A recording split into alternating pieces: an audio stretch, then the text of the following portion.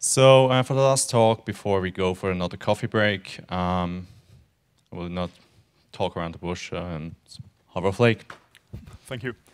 Well, good afternoon. I'm happy so many of you came here. I'm going to talk about a rather obscure topic, and unfortunately, I'm not going to show anything new. I'm mostly going to talk about things that I have found useful, but that were never available in quite the form that I needed them. Specifically, I'll talk about heap visualization tools and things that I would want to have that nobody has built yet. So it is 2012, and looking back at the last 10 years or so, we have made a lot of progress in security. Realistically, heap metadata attacks are essentially dead, except in very rare circumstances. ASLR and DEP are no longer the new normal, they are normal, meaning every modern operating system has them, and unless the application vendor screws up badly, whatever application you're attacking can more or less be relied upon to have a fully randomized address space.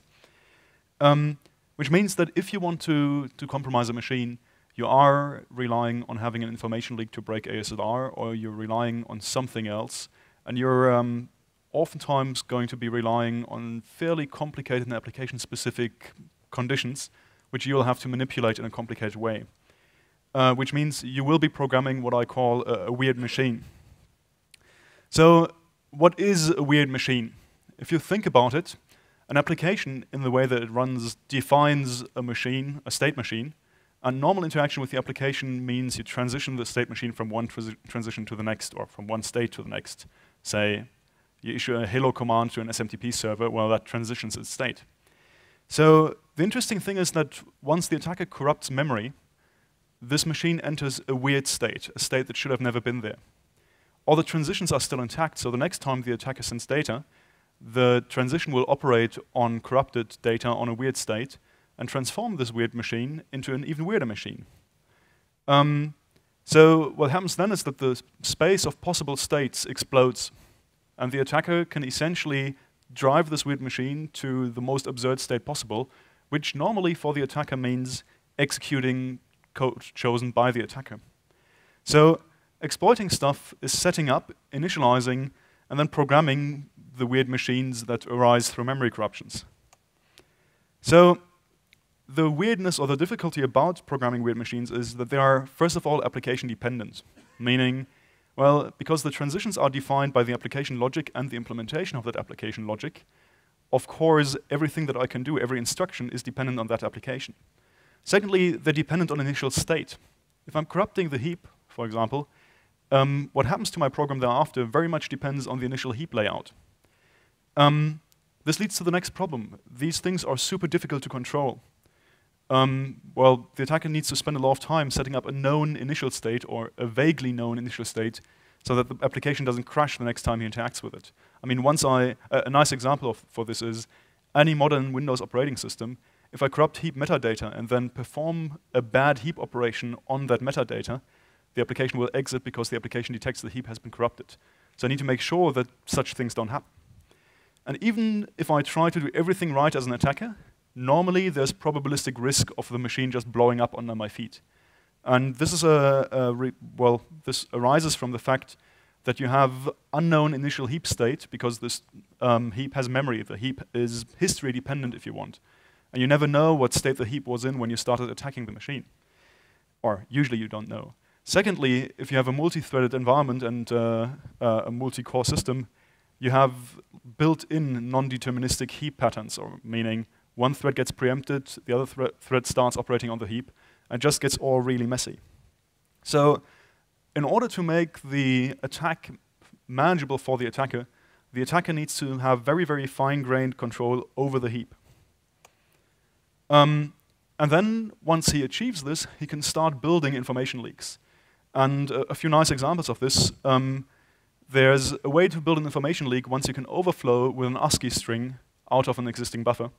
And you have a Unicode string that you can read out. This is the case in most browsers because your JavaScript strings are going to be Unicode. And if you have any ASCII string, then the trick to leaking memory into your JavaScript interpreter, or leaking information from memory back into your JavaScript interpreter, is that you make sure that you overflow with your regular ASCII string, which is terminated by a single null byte, into an existing Unicode string, which is terminated by 2 null bytes. So what you do then is you overwrite the 2 null bytes with the last character of your ASCII string and the null byte that terminates the ASCII string. So now you have unterminated the Unicode string. If somebody tries to read the Unicode string now, he'll get a whole bunch of random data from behind it and discloses pointers and so forth and so forth. So this is a nice example how you can take a regular overflow and build an information leak out of it. Another popular trick, which happens to be folklore, which means you'll see it in random exploits, but nobody seems to talk about it, is summoning of a vtable pointer into a free block. What this means is I have an allocated block, and I've got a free heap block, and I overflow into the free heap block. And then I ask the application, please generate a new object into that free heap block. Application calls operator new on an object and puts a vtable pointer into the middle of the string that I've used for overflowing. So if I read that string out again, I now get a vtable pointer of an object echoed back, and the vtable pointer tells me where the base address of the module is where this object originated from. Now these are just 2 examples. There's literally millions of them because we're speaking about somebody programming this corrupted weird machine in a way that it gives you back the information that you want. Okay, so controlling and programming the heap layout is absolutely central for building exploits these days. It's the central problem, really. That's why it gets its own slide. Okay, now the thing is that, well, we need development tools for programming the weird machine, because exploitation is weird machine programming. Weird machine programming is really hard. I mean, programming is hard already. We see that every day when things crash. Programming a probabilistic undocumented CPU with weird instructions is that much harder. And we really don't have decent development tools at all. We're seriously under-tooled every time. I mean, realistically, at the moment, attackers are solving this by burning themselves out or burning themselves through the enthusiasm of their youth. So you spend 6 months on getting something to run, and instead of trying to make things smarter, you're just bashing your head against the problem until it eventually works. It's, I like to compare this to digging trenches with chopsticks. So there's many ideas on how you could build development environments for weird machine programming. The trouble is that most of them are either infeasible or at the border of what is possible in computer science. So what I'll restrict myself to here is let's just focus on something that we know how to build and that just requires engineering and no thought, if you want. So I'll talk about what I want from a good heap visualization tool. And the only thing that would be required for building such a thing would be engineering. There would be very little research required. So the thing that I'm coming back to is a tool called HeapDraw. Gerardo Richarte from Core SDI built the first visualizer that I know of. And I vaguely remember having seen a prototype as early as 2004. And then he publicly demonstrated it at some South American conference in Mexico, I think, in 2006. And then in 2007 at STIC in France. And up to this day, it's still a fantastic idea. I don't think I could have possibly finished any decent heap exploit in recent years without having had something like this. And the idea behind this is this is, by the way, a slide directly stolen from his 2006 presentation. You start drawing the heap as a bunch of rectangles. And on the y-axis, you've got your address space. And on the x-axis, you have time. And when a block is allocated, well, you draw it. And when it's freed, it ends. And it's really as simple as this. And what you get from such a tool is you get a very, very direct and intuitive understanding of what is happening on my heap right now. So Gera's tool back then consisted of 2 components. There was some data collection via setting debug breakpoints on RTL allocate, heap, and free. There was some ltrace and ld preload stuff on Linux. And then there was an IDA plugin that visualized the results with OpenGL. And an attempt at rewriting it in Python, which didn't scale. We'll get to the scaling of this later on. It was an awesome tool, Sketch, in the sense that was good enough to be used in 1 or 2 situations, and was good enough to get the idea home, but it wasn't a tool in the sense that you can just give it to somebody and it'll work, right? And the amusing thing about HeapDraw is that almost everybody that I know that writes heap exploits has built himself a ghetto version of the same tool again. So by now I've seen, I think, 4 or 5 different re-implementations of the same tool. All of them are crap, and all of them have just been built to get a job done, and nobody has ever sat down to re-engineer this into a proper thing. So we did the same. For our training classes for teaching heap exploitation, we built a crap remake of the of Gera's tool. It's super messy and was just there to get the job done. And it's also very similar in its architecture. It's a DLL injection-based data collection and then Java and OpenGL visualization. And right, so perhaps I'll briefly show it. This is what it looks like then. We'll play around with this a little bit more later on. We see all these green blocks or green things here. And we can already see the performance problems, especially on a laptop without a fast graphics card. And then we can see, when we zoom in, oh, there's quite a bit of heap activity here. Black blocks here are blocks that have been allocated and have been freed again, whereas green blocks are still alive at the time of this tool loading the dump. And yeah, this allows me to skip around the heap, and the heap is big. We'll talk about the actual scale of the heap later on, and it's really slow, especially on a laptop. It's not this bad on a workstation, but it's still pretty bad. Okay, so what I'll talk about now is if I was to get somebody to re-implement this, what would need to be done, or what things would need to be kept in mind when you re-implement this. And there's a whole bunch of things to keep in mind. First of all, you've got pretty ridiculous zooming requirements. A large block of memory can easily be 360, 400 megabytes big, or even more. And you need to be able to zoom between very large blocks and very small blocks, because something as small as 4 bytes will become important to you. So you need to have a zooming between 500 million and 4. As a comparison, Earth is about 12 million meters in diameter. So the zoom level is the equivalent of going from 30 times the size of Earth down to 4 meters. Yeah, well, Google Earth, anybody? I don't know. It's you need to zoom a lot, and it creates performance issues. The other thing that you need to be aware of is gap skipping. This means that your address space is usually quite sparse. You've got a bunch of megabytes or a couple hundred megabytes where all the heap activity is, and then you've got, I mean, we see this here. We've got activity here, and then we've got a huge gap in the middle, and then we've got more activity up here. And this gets worse on 64 bits and in a situation where you've got more heap activity, where you'll have half a gigabyte of nothing, and then stuff again. And you need to somehow have your UI display, okay, dot, dot, dot, here's nothing, and then it starts again somewhere else. The next thing that's surprisingly important is arbitrary and independent scaling of your X and Y axis. Our visualization is millions of bytes high, and in any decent, or not decent, in any realistic program, it's going to be millions of events wide. And oftentimes, well, we saw this here, right? I can zoom into stuff again.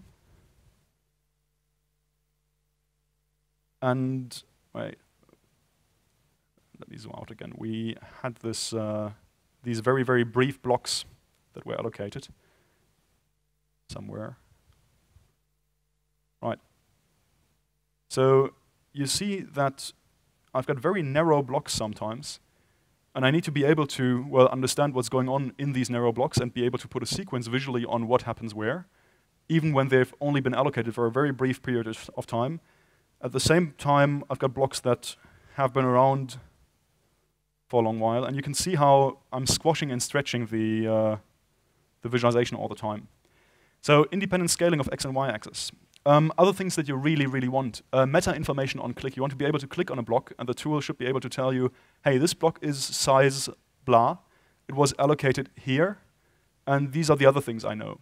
Now, in an ideal world, you would even get a stack trace for its allocation. We'll get to the reason why we can't actually do this later on, because there's performance issues that we really need to be careful with. We want to have the UI give us the capability to search and highlight based on criteria. We want to be able to say, hey, can you give me everything that was allocated at this address? Please find me these blocks. Can you give me everything that has a particular size? Please find me this. Can you give me anything that was allocated after this other block was allocated and is of a particular size, and so forth.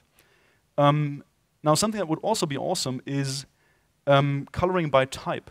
Let's assume for a second that if you collect a block, or you free a block, you write the first double word of that block along with all the other data to the file, which gives you the vtable pointer of what was just freed, which retroactively gives you essentially the type of the individual blocks.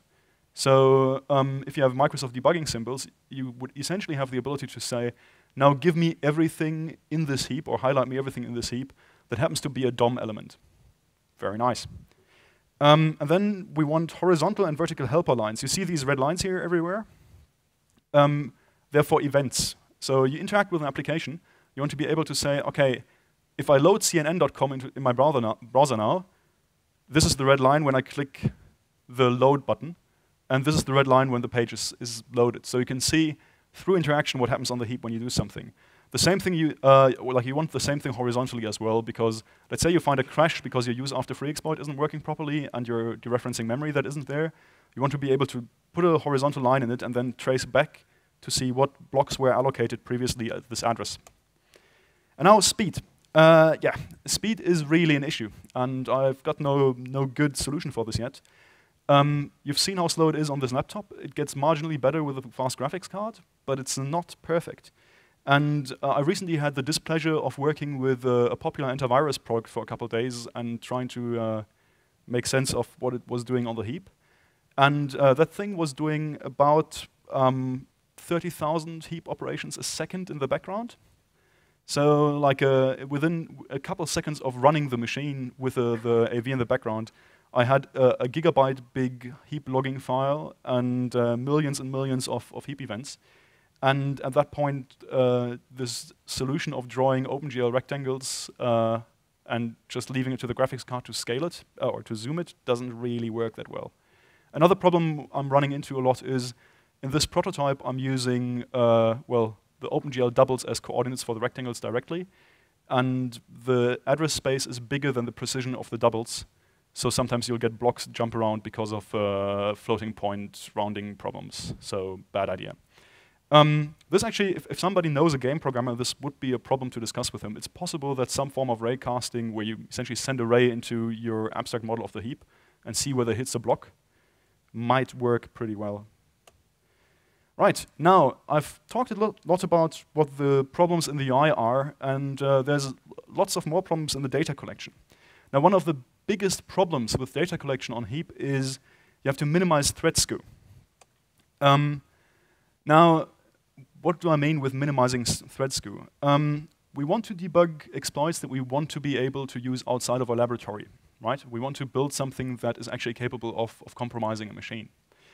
Now, the trouble with this is that multi-threaded heap layout is extremely timing dependent, meaning if I change the timing of the threads drastically, I get a very different heap layout, which might mean, well, you essentially run into a Heisenberg problem, right? You want to measure something, but you are not allowed to actually influence it. So you run into the problem that in an ideal world, you would want to have zero impact of the presence of your tool on heap layout, and practice that is not achievable. Just plain and simple, it's not possible. Because your tool is bound to eat up some cycles moving data from A to B. But what we absolutely need to do is we need to minimize timing skew when we're dealing with multi-thread applications, which means if we want to make this useful for our browser, we need to have the minimum timing skew possible. And this need for speed dictates a lot of the other design decisions, because it also tells us that we can't do a lot of things that, like, it tells us you can't have these nice things, because if you have these nice things, you'll get nice things for a heap that will never occur in practice. So things that we can't do. We can't use debugging. This was the main reason why the initial, Gera's initial prototype needed to be rewritten for us, was they collected data using debug breakpoints and so forth. And that's super heavy. That's a context switch pair allocation. first of all, your application is no longer usable, but secondly, the layout of the heap has very little resemblance to the layout of the heap in reality. So you need to stay in the same address space to minimize context switches, and you need to buffer data in memory as much as possible while you're collecting it. We'll run into interesting conflicts with this, with the other design goals, by the way. Because what you also want is no heap interaction, meaning you need to inject your tool into the other address space or into the other process, but ideally it shouldn't take up any address space in that process, right? Because if you're doing any form of heap interaction yourself from your tool, like allocating memory, you are now influencing the heap layout. Bad idea. You can't use SDL without writing your own allocators. You cannot call any operating system APIs that allocate memory, which means you can't use Win32 pipes and so forth. So you need to be super minimal, just put stuff into a memory buffer somewhere. We'll get to this problem in a bit, and then dump it to disk eventually. Now, the next problem you're running into is minimal address space interaction. Your tool should ideally not take up address space in the process that you're in. Now, this is, I don't know how to do this, really. Perhaps you can map it into kernel address space, modify paging descriptors to make sure that you can write there and execute there. I don't know. In my situation, I took the dirty hack of just making sure that my tool is mapped at a place that is very unlikely to be mapped for regular heap interactions, which is usually right below the main executable. The reason why the operating system is very hesitant to give out the memory or to use the memory right below the main executable for heap allocations is it can't grow that section. Like it can't grow that memory area anywhere meaningful. So, but ideally you want to have as little address space that you take up as possible. The next thing you need to do is exporting data on request, which means, well, I said that we have to buffer in memory, but what good is buffering in memory if I buffer the last 1,000,000 heap events in memory, and then my user interface, I can't see what happened for the last 900,000 allocations. So I need to have a way to send a signal to that process to give me that data. Or perhaps I need to buffer that data in a shared memory section in kernel address space. I don't know. Something like this. The next question is, what data do I need to export? Well, of course, I need to export allocations and frees, the size of the allocation, the address of the allocated block, ideally the address of the caller. Perhaps if you're doing free, the first double word of the freed block. But then if you start exporting much more, you run into hard disk space problems because, well, 30 seconds of running a big AV gives you a gigabyte of log. Or you run into timing skew issues. So you have to be really careful about how much data you take and how much data you export. The next thing, heaps in heaps. Now, in reality, very few applications use the operating system heap straight away. Application-specific heaps or application-specific heap caching and so forth is really common.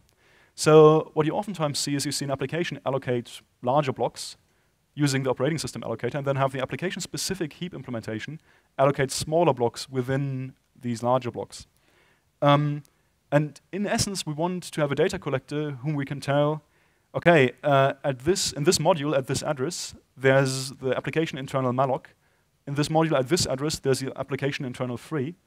And register EAX here, upon entry to alloc, contains the size of the allocation, and so forth. And this gets a little bit messy because you essentially need to have some sort of description language where you can tell the data collector, this is how it works. I haven't really found a nice and pretty solution to this either. But that stuff would be really useful or important, right? Because let's say I want to use the heap logging, for example, on, let's say, Internet Explorer. Internet Explorer uses some weird caching scheme where they, well, apparently allocate memory from the operating system in large chunks and then dish it out and cache it and garbage collect it and do something weird. If I can't easily adapt my data collector to collect data in Internet Explorer, it's not that useful. This is an example of a heap in a heap. Now this is a memory dump from, or a memory trace from Adobe Reader. And what you can see out here, like the big green block, is an allocation that Adobe Reader did from the operating system. So it called malloc, like Visual Studio malloc or whatever, to allocate a larger block. And then Adobe has an internal heap called the bib heap, and these small blocks that you see here are allocations that have been done by the bib heap inside of the bigger block allocated by the operating system. So, right. The other thing that one would want is the ability to get callbacks on certain events. So the 20th time that you hit a particular point in the program, please issue an extra event. Like put an extra heap event into your logging. The reason for this, again, is to be able to see in the UI later on, okay, this is when I started downloading the file or when I started parsing the file, and this is when I ended parsing the file, and this is what happened in between. Following child processes. This is particularly annoying nowadays in Adobe and Chrome and browsers generally because they spawn child processes all the time for new tabs or for sandboxing and so forth. And there's no elegant solution really to make sure that if you have a data collection DLL in one process and the application spawns another process that you follow this thing around. So same thing, well, on Linux or Unix it's much nicer, because LD preload can be done globally, so you preload an SO for every process. So if they fork, your DLL migrates along with it. But well. Oh yeah, cross-platform, cross-operating system. You need a data collector for Windows, Linux, OS X, 32 and 64 bits. Right. Yeah, the last thing that would be useful, but I don't think that anybody's ever going to build this, is extra code that gives you meta information about the operating system heap. So, for example, under Windows, if you free a block, most of the time it'll be put into some sort of free list, which means, I mean, heaps, almost all heaps operating on a first out, well, last out, first in, low fee paradigm, right? The last block that you free is the first block that you're going to get back. So it would be really nice to be able to see the blocks that would be put into a free list or that are put in free lists and have them highlighted. But I don't think anybody will ever do this because it requires taking apart the heap implementation and then writing a lot of operating system specific heap code for it. I'm not even sure whether the effort for doing this would be justified. So after all this talk, what I'm going to do is I'm going to show a little bit what, like how this would be used in practice. We're going to do, and how one would get insights about what happens on the heap through this. So what we're going to do is we're going to look at a simple PDF file that uses JavaScript to spam stuff on the heap, and that then frees stuff on the heap again. And then we're going to look at what happens there. We're going to compare what happens under Windows XP, which does not use the low fragmentation heap, and what happens under Windows 7. So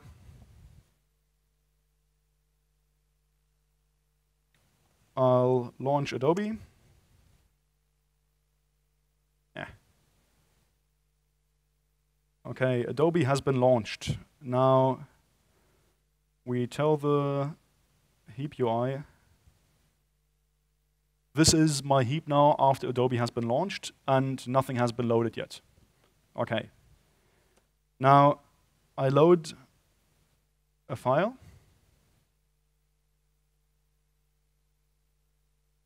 The file gets loaded. And JavaScript starts executing and gives me an alert box, I'm about to do something. So I look at my heap again. I reload the input file, ignore this dialog, and ignore the focus issues. Okay. So the red line here was the point where we reloaded the old file. So everything that happened before was before we started loading the file. Everything that happened thereafter is stuff that happened after we started loading the file. Right now, the file is hanging on the message box. So it tells me it's about to start spamming 2,000 blocks of size 2,000 onto my heap. I tell it, go ahead. It tells me it's done putting data on my heap. So I have a look.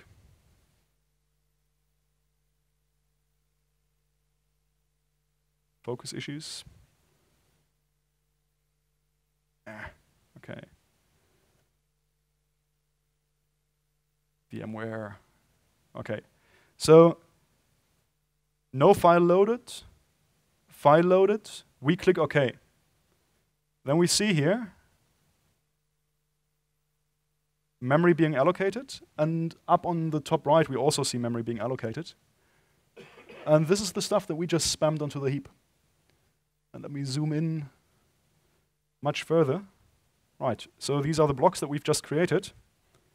And they are of size 176C, which is a little bit more than, which is essentially what you get if you spam a 2000 character JavaScript string, or no, 2000 byte character string to the heap. And we've got many of these. Right, okay. Now, create a few more blocks on the heap. And let's see what happens then. Yeah. Sorry for the confusion. Perhaps I should just minimize this for a sec. Okay, so file open. First time we click the button, first 2000 blocks put on the heap, 2000 more blocks put on the heap with a different size. So we see how spraying stuff onto the heap is growing stuff. And now let's try to see whether we can selectively freeze some of it. So what we're going to do now is, in the JavaScript code, we're going, what we've done so far is we've created these strings and kept a reference to each one of these strings. And we've kept them in a JavaScript array. So what I'll do now is I'll go through the JavaScript array, and every second element of the array I'll delete. Like I'll just erase the reference, and then when the garbage collector kicks in, it should let go of every second block, and they should be freed again. So I've done this. I reload and fight with the focus issues.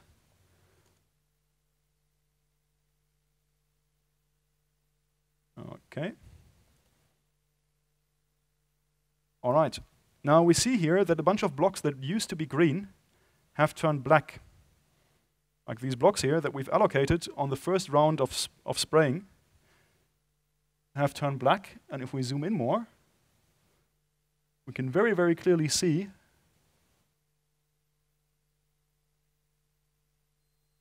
that every second block here was released and freed. So yay, we now have every second block free. And we've created gaps on the heap of a particular size. And this, of course, is then useful for arranging the heap layout in the way that we need to arrange it. OK, let me see for a second. I'll zoom in a little bit more. Something that is interesting here, by the way, is, and this is a nice example of why heap exploitation can be annoying. We see here that every couple of allocations that we perform, somebody, not us, performs an individual allocation that is slightly larger than what we are allocating. And then when that block gets freed, it gets put into a free list somewhere. And then we allocate the next block that we allocate from that free list. And the block is cut off, like cut in the middle, essentially. And the small block goes into another free list. But what this means is that the next allocation thereafter isn't sequential. Right? So what we see here is that, OK, sequential allocation, sequential allocation, sequential allocation. And then sequential allocation, weird allocation that we don't know where it's coming from, freeing off that allocation, cutting off the block, our allocation. Now, this is really annoying if you as an attacker rely on exact placement of objects later on for your overflow. And this also explains why so many exploits in the wild have a probabilistic failure rate of a couple %, right? Because stuff like this can happen. The heap layout can be shifted a little bit, and then you're confused and you don't quite know why. And having a tool like this is really helpful for debugging unreliability in such exploits and just seeing what's going on. So perhaps what we should do now is let's have a look at the same thing in Windows 7. Well, actually, I'll have the garbage collection go through and release all our strings, and then we'll have a look at what the heap looks like once we're done. And then we'll look at Windows 7.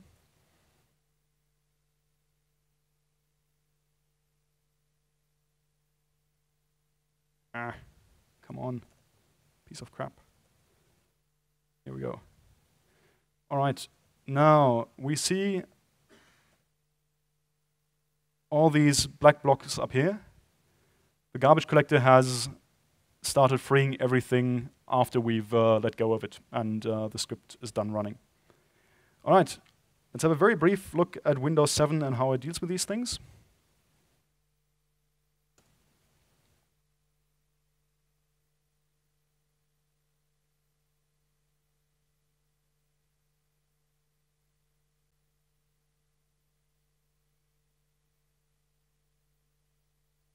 Okay.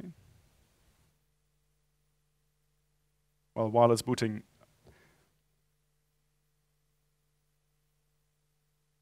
should be there now.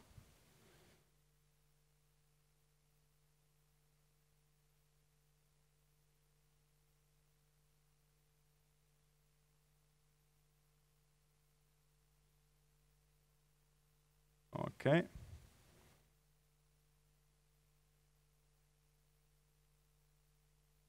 Dear laptop red thing. Sorry, my mouse is acting up.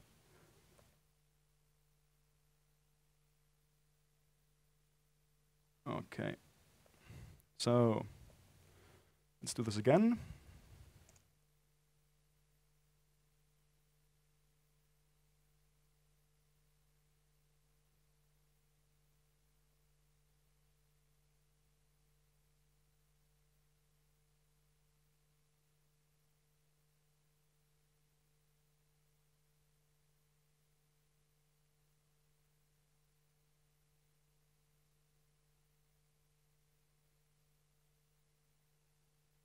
All right, we're now in Acrobat Reader on Windows 7, and we start the same game.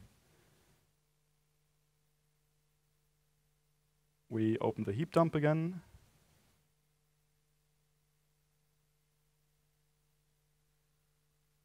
No, something is not quite right.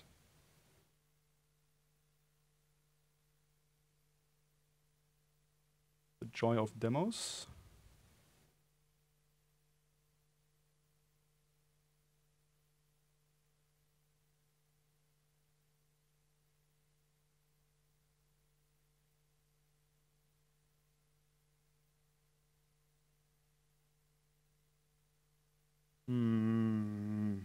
One second.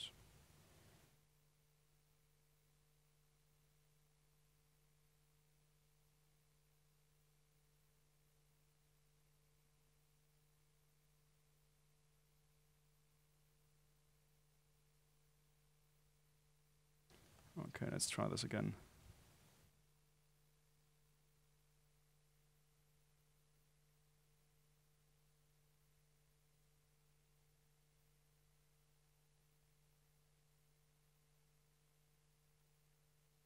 Okay, for some bizarre reason, the heap logging is now failing on the Windows 7 build.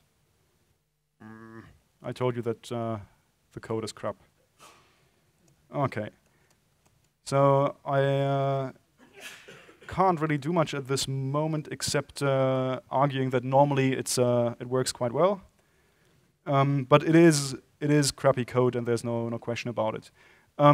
The big difference really is, and what I can't show you now, is that under Windows 7, the heap behaves somewhat differently in the sense that you have a low fragmentation heap, which means instead of seeing all these small allocations, like the ones we saw here, or the allocations interspersed of different sizes. I mean, this stuff here, where we have same size, same size, same size, different size, same size, same size, same size. Windows 7 switches into low fragmentation mode for allocations of a certain size after they've been allocated often enough. So if you allocate the same size 16 times or so, Windows 7 will create an arena just for this size. So no matter what you do then, stuff will always come from these arenas. And that's actually quite nice, because it actually means that the Windows 7 heap is easier to regularize than the Windows XP heap. Because if in Windows XP you've got some thread in the background doing messy stuff like allocating small allocations all the time, that will very easily interfere with you putting stuff on the heap. So you put stuff on the heap, small thread elsewhere makes a few small allocations. All of a sudden they appear at on top of your blocks and they screw up the layout. And you have to make sure that this stuff doesn't happen under XP. Under Windows 7, because same blocks come from arenas of same size, you usually don't have to deal with these things. On the downside, of course, is under Windows 7, it's much harder to get 2 blocks of different sizes next to each other. So perhaps I should, well, say 1 or 2 more things about Windows 8. In Windows 8, they have started randomizing the layout of the blocks within the arenas. So under Windows 7, you get a big blob of all blocks of size 50, for example, and then all of them are in this arena. And within this arena, they're allocated sequentially, except if they're in a free list. So if you have an empty arena and you start allocating from it, it'll fill up linearly, 1, 2, 3, 4, 5. And then when you let go of stuff again, that gets freed in that order as well. Under Windows 8, they do a fairly cute low-level trick to randomize the indexing into this arena, which means they'll take a random index into it, and then when they have the random index and it's already occupied, they'll just scan for the next free slot and allocate there. Which means that getting such a nice allocated, deallocated, allocated, deallocated pattern that we had earlier in the diagram of Adobe will no longer be possible. Anything that you're going to do on the Windows 8 heap is going to be randomized to a certain extent, which need not be deadly. It's just a little bit of a different game at that point, right? Because you can't rely on, well, you can rely even less on the determinism of the heap layout.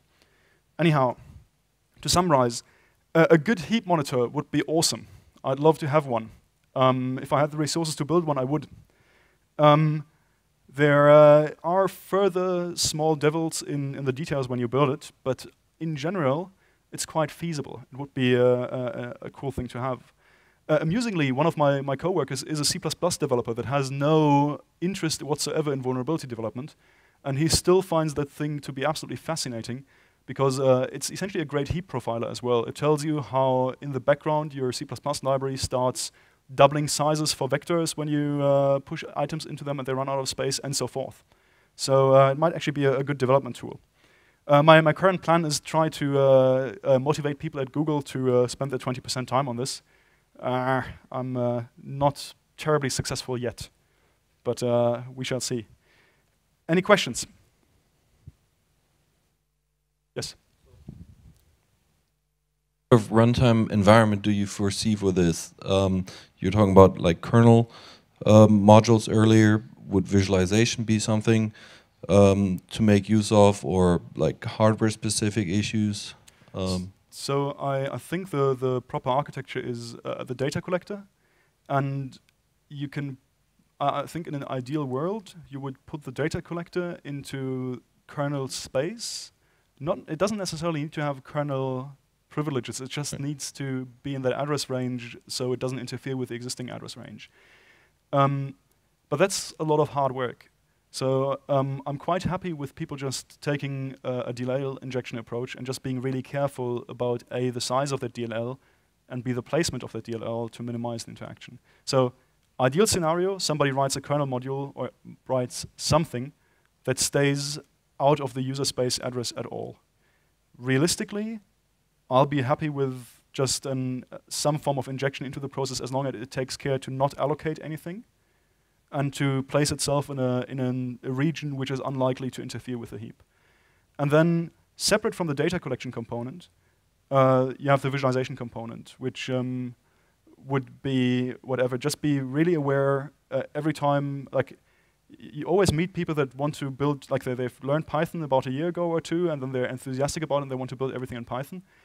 You're running into RAM issues really quickly. Even, like, we're literally speaking tens of millions of events on large applications.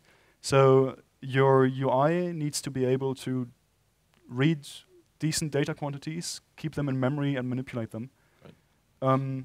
I think the biggest stupid design decision that we've done with this, or I've done with this, is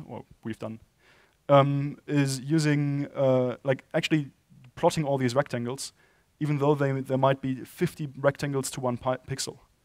Right, so something that takes a pixel and then calculates, are we hitting a rectangle here or not? would be so much faster and so much smoother, and I expect to be able to do smooth zooming on this as well. So Right. I was more thinking of the data collector. right, yeah. And not interfering with the environment is controlling it from the outside, from the virtualization host. Oh, you mean having essentially a virtual machine, and then that should work. The question is,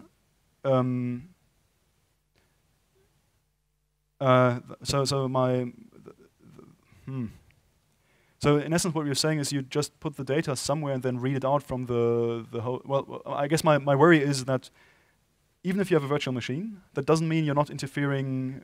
I mean, as soon as you have to communicate with the outside, you're interfering with the timing. But running the application in a virtual machine already does that. Yeah, true. Well, what I'm saying though is that you're right in the sense that it would be a good idea to have the application in a virtual machine, or somewhere where you don't screw with the timing too much.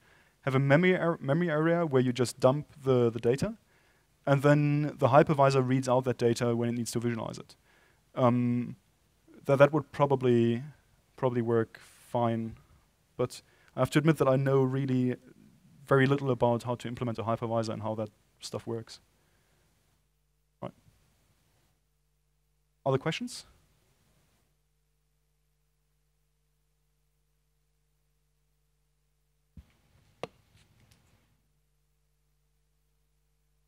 You tried to demo the differences between XPOS and Windows 7. Yeah. What would the expected differences be between Adobe 9 and Adobe 10 with sandboxing?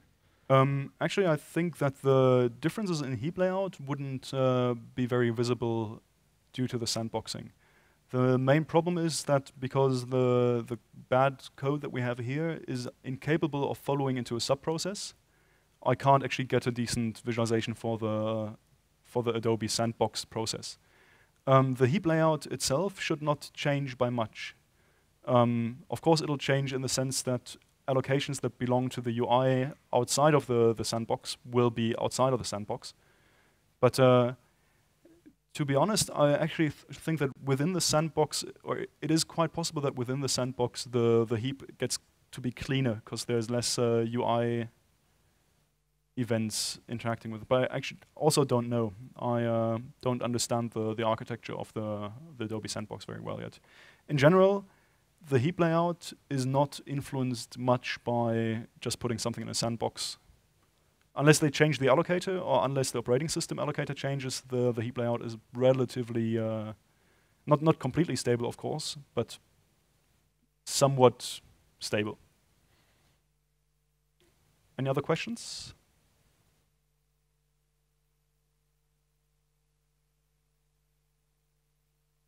Then thank you for your time.